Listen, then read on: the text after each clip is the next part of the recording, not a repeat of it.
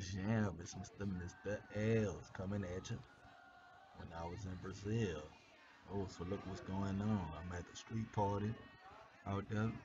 You know, I'm from New Orleans, so it takes a lot to impress me when it comes to Mardi Gras and doing certain things that involve partying, drinking, meeting ladies, and taking off my shirt and showing the muscles. So basically, I'm here in Rio de Janeiro. Guy, I'm sure you don't want me to say his name. I call him Detroit. Knew somebody, and we met them out in this part. And then we went to this part. That's Detroit's friend. And Detroit's friend, lady friend, had a friend who hooked herself up with me, but we didn't click like that.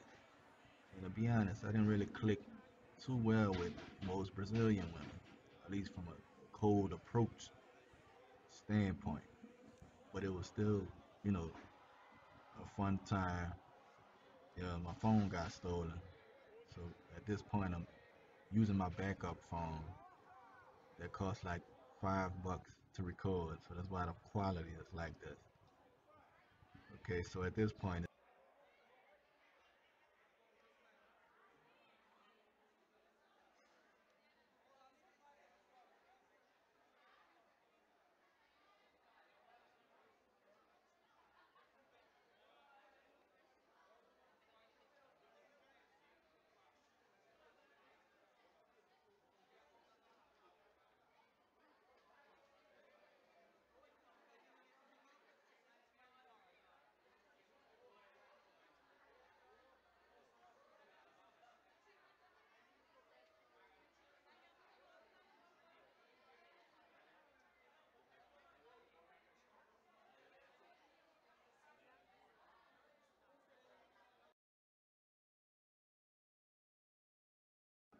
that last figure. So maybe about 70% in some places in the South, such as Jackson, Mississippi, um, parts of Florida, and country towns.